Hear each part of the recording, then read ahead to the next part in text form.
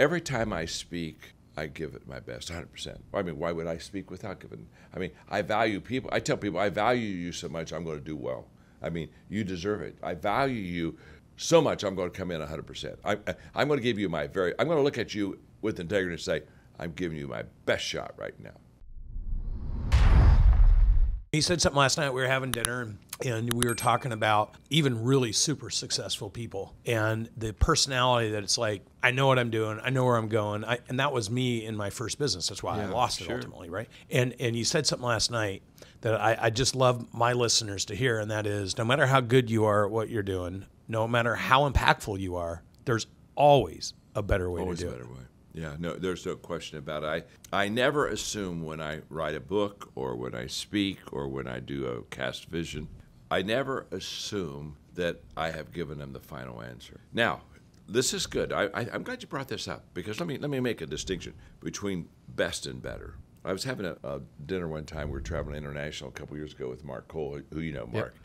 Who runs everything for me. And Mark said, John, I watch you. When we have a victory, you just celebrate big time with us. But within 24 hours, you're so off of that. You're back in the game. And he said, I watch us have some losses and hits, and we all want to go suck air and go find a bridge to jump off. And you kind of grown with us for about just about a day. And then you're back in the game again. It's kind of like it never happened. The success never happened. The failure never happened. And he said, talk to me about how do you emotionally get through all this and kind of steady back right into the game? And I told him, I said, what's the difference between best and better? Every time I speak, I give it my best, 100%. I mean, why would I speak without giving? I mean, I value people. I tell people, I value you so much, I'm going to do well. I mean, you deserve it. I value you so much, I'm going to come in 100%. I'm going to give you I'm going to look at you with integrity and say, I'm giving you my best shot right now. That's a fact. But when I'm done, I don't assume that that's the best I could ever do with that. I just assume it was the best I could do at that moment. So the next day, I'm looking for better. In fact, best, which is kind of like the ceiling in the moment, the next day is the floor.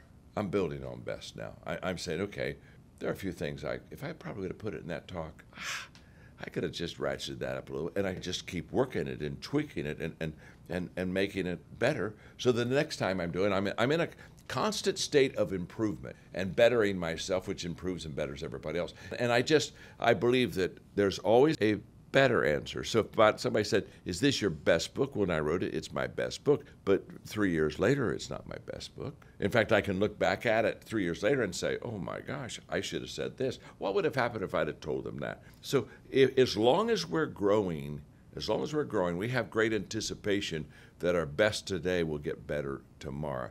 So, and my expression is, don't rest on the best. I hate when people say, oh my gosh, we got it. You got it? You really got it? You must be amazing. I've never known anybody that got it. So, you don't need to improve, change, work it anymore. It's oh my gosh, let's build a statue to you. I don't think I've ever met anybody that good.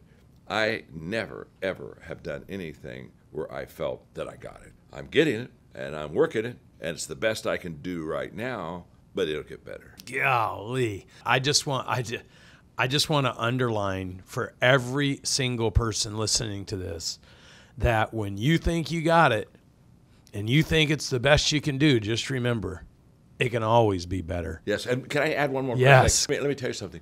The people that you have around you, they have to have that same thinking. Nothing is worse for a leader than the people coming around that leader and say, that was just awesome.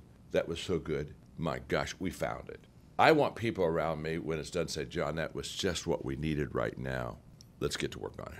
Let's bring it up another notch. And so for me, there's no finish line. There's no finish line at all. When people say, well, I finally got that project done. I said, no, you just got that project done for now. Let me put it this way. My best today won't solve the problems of tomorrow. I know that for a fact. It is impossible. So if I settle and rest on the best, I am going to miss tremendous opportunity in the future to improve life, people, and myself, because somehow I thought that I had found it. We don't find it, we pursue it. And so the finish line's always out there. It's always out there. Somebody asked me, said, you're 75, when are you going to cross the finish line? I said, I won't. I'll die stretching, but it'll still be in front. When I die, I won't say, oh, I crossed the line. No, I died, But I didn't cross the line. I was still stretching for it.